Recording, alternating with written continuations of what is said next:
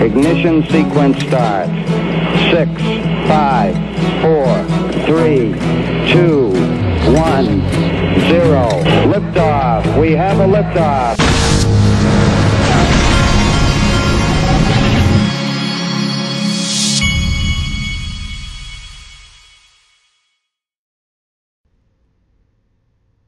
Hey everybody, this is the Digital Asset Investor, and tomorrow Auburn is playing Florida. When I was in school, Auburn played Florida, I think a couple of times in the 4 years I was in school. And back then Florida had Steve Spurrier as the coach, and that was always a huge, tough game. Don't know how tough Florida is. They haven't been that tough in recent years. I don't know about this year. We will find out tomorrow. Georgia also plays Tennessee. And as I've said before, Georgia has one of the easiest schedules in college football. And Tennessee, as usual, is terrible. Tennessee is one school that I would love to see start to get really good again. They used to be back in the Peyton Manning days, they were a really good football team. And ever since then, they've been struggling. But those are some serious football people in the state of Tennessee.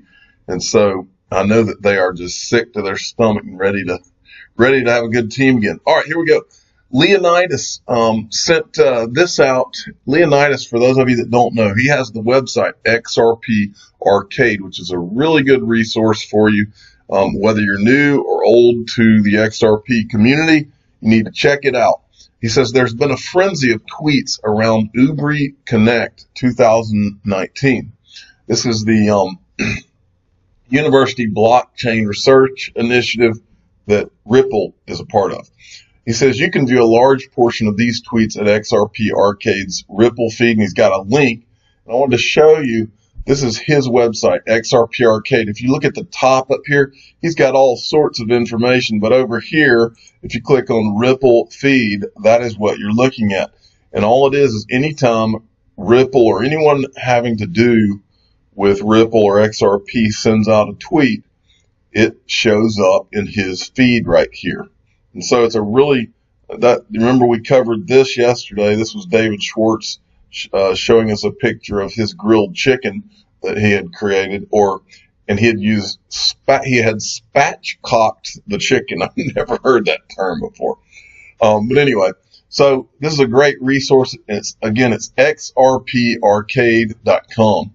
Chinu Patel at Chinu Patel 29 sent me this. So from Mac Attack XRP, and he's talking about Anthony Pompliano. For those of you that don't know, Anthony Pompliano is interviewing Brad Garlinghouse this afternoon on his podcast. Well, this guy doesn't understand why Anthony Pompliano can't just upload the podcast, and instead is going to make everyone wait until Monday or so to be able to listen to it.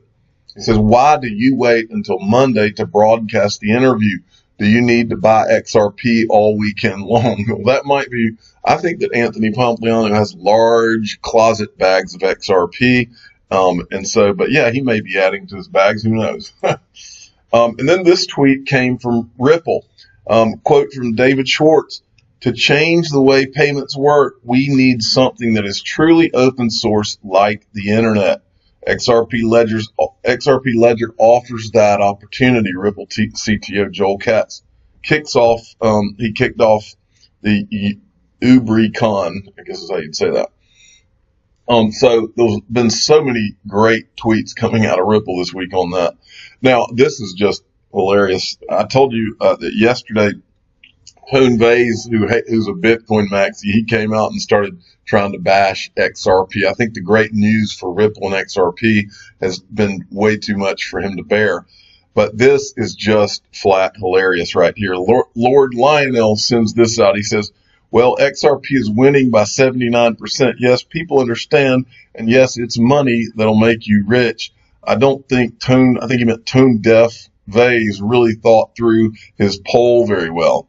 And so he says, do you understand the reason for XRP's existence? Yes, serious questions.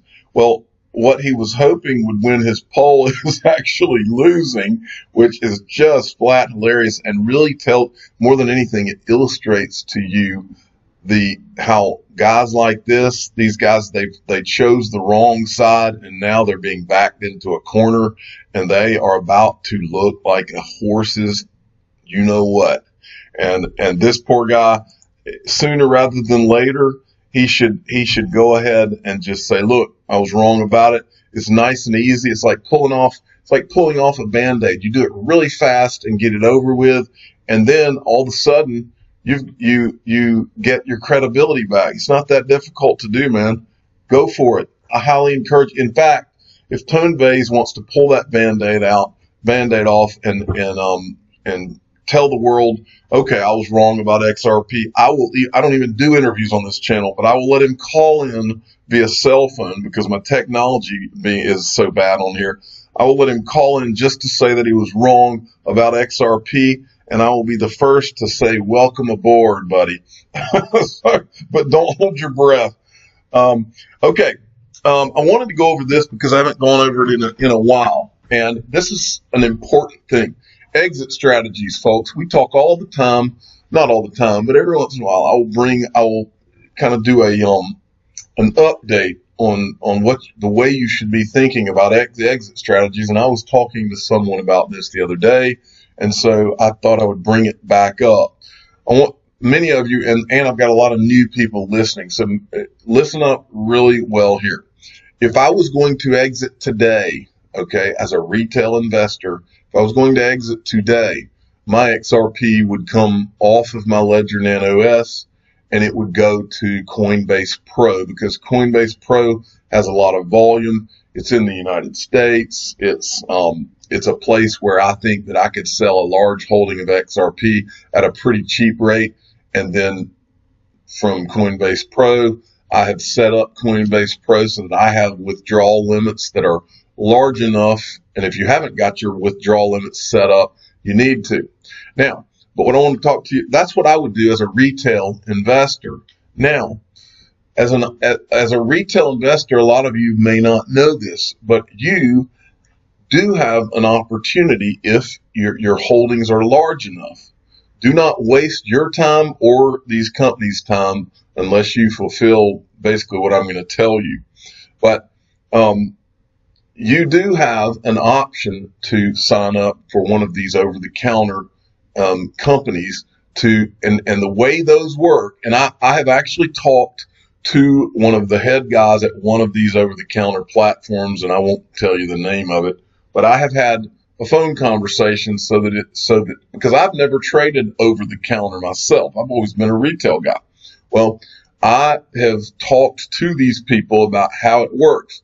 But first, you must understand, do not even apply if you do not have at least $100,000, and you've got to go read the website of whichever over-the-counter place you're looking at. But you need to have at least $100,000 worth of digital assets or fiat in order for them to entertain your application. How does over-the-counter work in the trading? Well, let's compare it to retail. If I wanted to sell XRP, let's say I wanted to sell 20,000 XRP through Coinbase, I would send them to Coinbase from my Ledger Nano S, and then I would sell that XRP probably in my case into US dollars, and then initiate the transfer into my bank account. If you do the same thing over the counter, it works differently. Now, I'm not saying that all of them work the same way. The guy I talked to, the way he said it works is very simple. It's like an internet. It's almost like a direct message system, and you log into the OTC platform and you send a message. The one that I talked to, they have a list of different people. They assign you an over-the-counter representative. You would direct message that representative, and you would say, you would put in an order with them and say, basically, I want to sell 20,000 XRP, and I want to sell them at $5, let's say, okay? And then that guy is going to turn around and he's going to go and match that order. He's going to find a buyer. It's either going to be an individual or an institutional investor. So you don't have to go onto Coinbase and wonder if several different people are going to take your order or take it at different prices and all of that. What this does is it allows you to put one huge order where there's going to be a lot more liquidity and wealthier people to gobble up your order and do it in one swoop like that. Then what's going to happen is after most of these OTC platforms, that they don't hold your XRP on there. What's going to happen then is they're going to tell you where to send the XRP. You're going to send it, and then they're going to dump the proceeds into your bank account. And all of these, you have to do the KYC and all of that. I just wanted to go through with you a few companies that I know do it. Kraken, who we all know as a retail digital asset platform, they also have an OTC desk. You can go to their website, look around, go Google Kraken OTC, and you'll find it. Then you can go and apply. Circle is owned partially by Goldman Sachs. Circle owns Poloniex, which is a retail platform, but Circle has an over-the-counter. You can see here, individuals, institutions. I have 100 that you have to tell, they're wanting you to start your application here, but you have to acknowledge you have $100,000 or more, and I'm looking to trade on my own behalf. Okay, so you see, you have to have larger sums of money. Binance has an over-the-counter trading system as well. Same thing in all of these cases. You're going to have larger sums of money to be approved. Bittrex, same thing. Bittrex has an over-the-counter platform. Just about all of these outfits have over-the-counter platforms.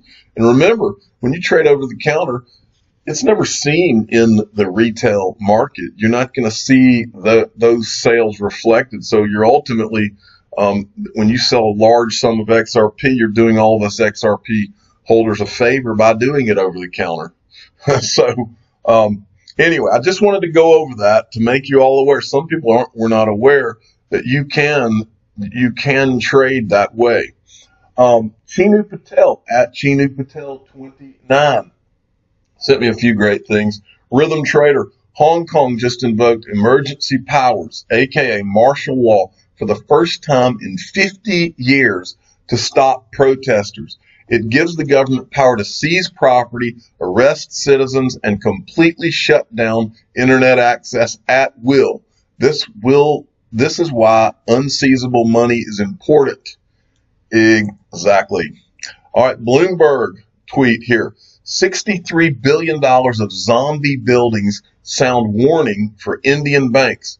Yes Bank faces the biggest surge in bad loans as indebted Indian shadow lenders and companies tumble. What does that remind you of, folks? Reminds me of L financial crisis. Rhythm Trader again. A third of millennials already prefer Bitcoin over stocks. Why? They were born into a world of historically massive wealth inequality, corruption in politics, and a bill of $246 trillion in global debt that the last generation dined and dashed on. I love that line. $246 trillion in global debt has been locked on all of us. And the last generation did a dine and dash on that and just basically said, sorry, we had our time. We had our 30-year run up of a great life and economy. And so here you go. Here's your debt. $246 trillion. Now, maybe some of those same people were the ones that created digital assets or initiated the idea of digital assets to put onto the world and completely flip the financial world on its end to take care of the problem. Maybe to their credit, they were the ones that got this whole ball rolling. I hope that is what their legacy is instead of this. Bitcoin is a means of protest. You got that right. XRP Trooper at Trooper XRP. Great. I love this. RippleNet from Ian Northing, who's been on fire. RippleNet, building a global payments network for financial institutions powered by XRP. XRP is now the center of Ripple's strategy. Seems like the page was turned. And this if you ever want to take something and show the Tone Vays of the world and put it right in front of them and say, now do you get it? Look at this. RippleNet, okay? Ripple, the company. Ripple is one use case, folks. This is the largest use case. Building a global payments network for financial institutions powered by XRP. These guys are working with banks, central banks, payment companies, financial institutions around the world to work on this massive use case. And then, in their genius, they create Xpring, which is building a global payments network for developers powered by XRP to create thousands of other use cases. That is what we've been watching Ripple put out this week, is thousands of other use cases. Including, and then on top of that, including this blockchain initiative in universities. They had some of the smartest people from universities in Tokyo. We saw a picture of that this week. The ecosystem that has the foundations of the ecosystem that have been laid by Ripple with all of the things they've done. It's the most genius thing I've ever seen in my entire lifetime, in any company that I've ever followed in my entire lifetime. And to boot, the fact that there's an investment opportunity associated with it before the company's even public that you and I can invest with, that's why I call it the greatest asset ever created. It's the greatest digital asset ever created. It's the greatest investment opportunity of 3 lifetimes, because this is a new asset class and it's the best of the new asset class and has the smartest people working on the core use case, and then has created an incubator for thousands of future and current use cases. It's unbelievable. This isn't seen every lifetime. It takes 2 and 3 lifetimes to see an opportunity like this. Okay, XRP General sent this John McAfee tweet. I love Fridays when I can show you John McAfee's Mixology 101, where he shows you how he's mixing his current liquor drink. A single malt Scotch shooter. Just had to show you this today. All right, and finally, I mentioned to you the other day that the guys from WCC, which is World CryptoCon, which is going to be in Las Vegas at the end of this month, these guys sent me an offer so that the people that are listening to my show can get $100 off tickets to the World CryptoCon if that's something you're interested in going to.